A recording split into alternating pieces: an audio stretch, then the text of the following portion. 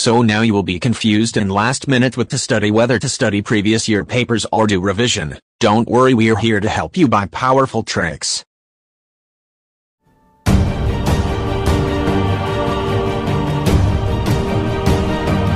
Never get nervous while going to Kcet exam and while preparing for the exam. So always be confident.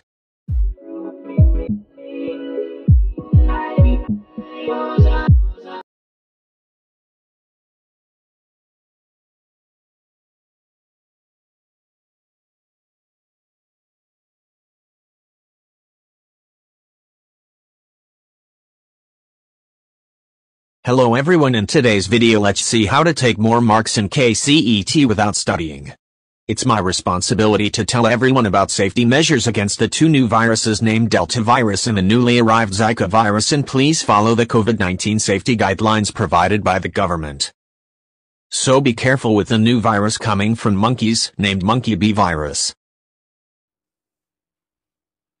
So these tricks are only for emergency purposes, and please don't misuse these tricks. These tricks will be even more good if you have some basic knowledge about the syllabus.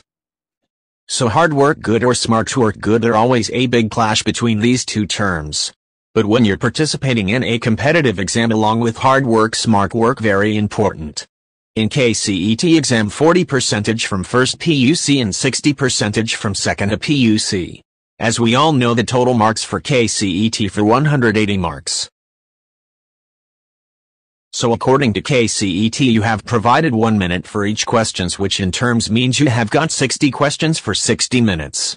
Which turns to be 60 minutes equal to 1 hour. Kcet wants you to solve each question very faster in snap of seconds like Thanos. Welcome everyone, this is AVEA. Let's get into the video. So how to get more marks in Kcet exam without studying. Probability tricks valid for maths and chemistry. Do check our playlists. There are already videos uploaded for maths and chemistry. Do check that in our channel if you missed watch even that.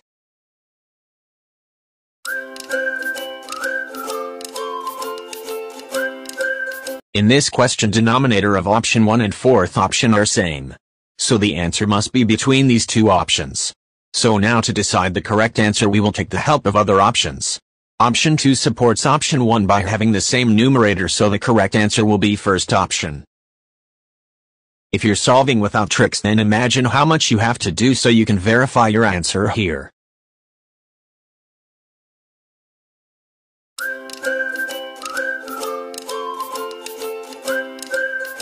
In this question, denominator 12 being common for both the options first and option second. So the answer might be between these two options. So now to find the correct answer between these two options, we take help from the question. In the question there being a hint given number 60, so now 12 into 5 gives 60. Then taking 12 into 5 on other side, it becomes 5 by 12. So therefore the final correct answer will be first option. If you're solving without tricks, then imagine how much you have to do so you can verify your answer here.